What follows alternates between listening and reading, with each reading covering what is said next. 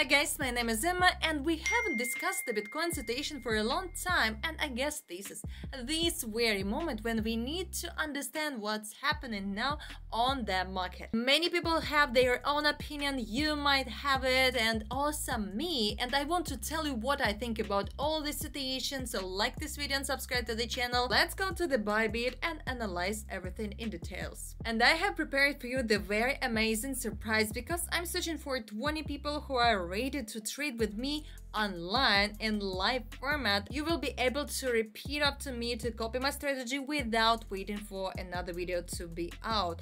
In live format, online, you and I are gonna make very good profits. I will leave the link under this video and you need to get to my personal Telegram messages and send me the code word group and act very fast with it because other guys are already rushing into this group and we're going to trade together already this evening.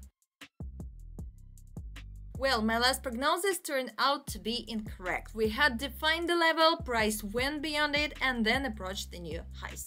As you can see, during the fourth week in a row, it's been trading in this zone. Yesterday, on the positive news about the SEC and Ripple, the market rushed up and reached the new ATH. For example, Bitcoin had almost reached the $32,000 mark, but after such a quick move, the market fell and returned to standard Willis for 4 weeks, and they are $30,200 for Bitcoin. And I thought that it would not return to this mark soon, but the market is unpredictable as always. However, it didn't move much further, and you can see the price is still in the area of $29,000, $32,000, and it's been trading in this range, and there's a fairly large channel. Here it is. It touches the $27,000 mark. A couple of days a week, Bitcoin reacts very actively to various news and events, and if we switch to the daily chart, we will see the price quickly trends up and then returns to its original position, as it happened here, for example, here and here. But now we don't have enough volumes on the market for the price to go beyond these boundaries. Pay attention to how much Bollinger Bands are narrowing, and if we look at the earlier chart, we will see the same narrowing that took place in March 2023. Different factors influence what's happening on the market right now. For example, news about the SEC and about Binance, macroeconomic data, and so on. But I still believe that the second half of 2023 will be about the market drop, and we can face the stronger fear. We will be able to see the real bottom and drop to $15,000, $17,000 per Bitcoin or even lower. And many factors show that we haven't seen a real bottom yet. And then the fear and risks may be so high that people will stop believing in Bitcoin, will avoid buying it. But at this time, it would be a high time to enter the market.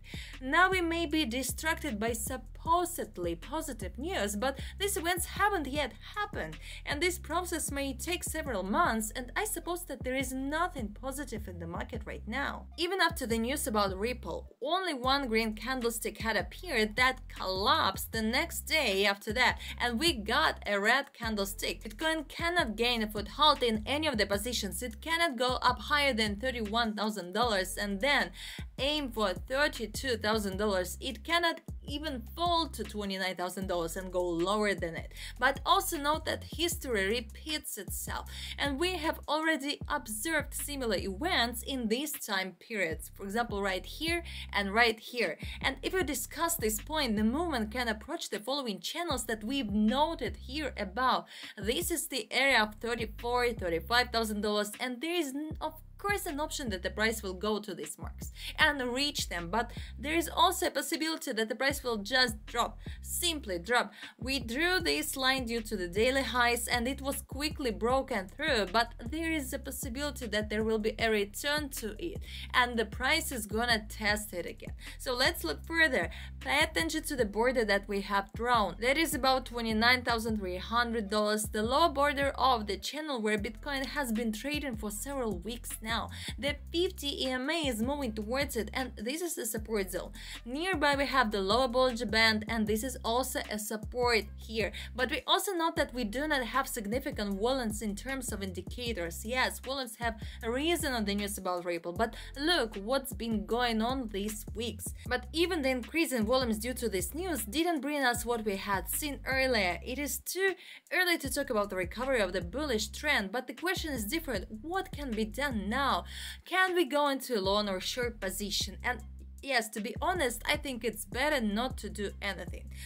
Because it's been moving in one zone. It is actually an accumulation zone in the area of $30,000, and I decided to explore just other assets. For example, I entered into the Ethereum trade because this position was more promising, and as you can see, I met my expectations about 140% when moving up.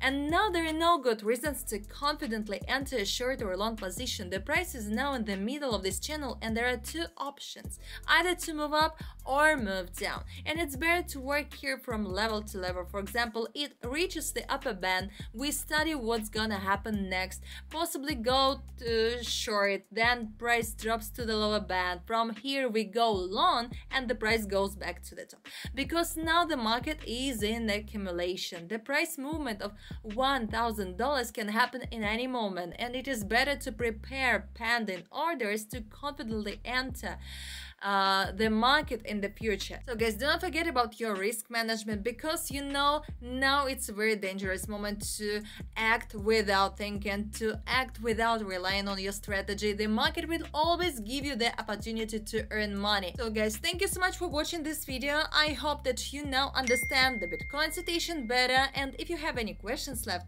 you can leave them in the comments under this video. I wish you all the best, wish you a cool mind, rely on your strategy, and see you in the next video.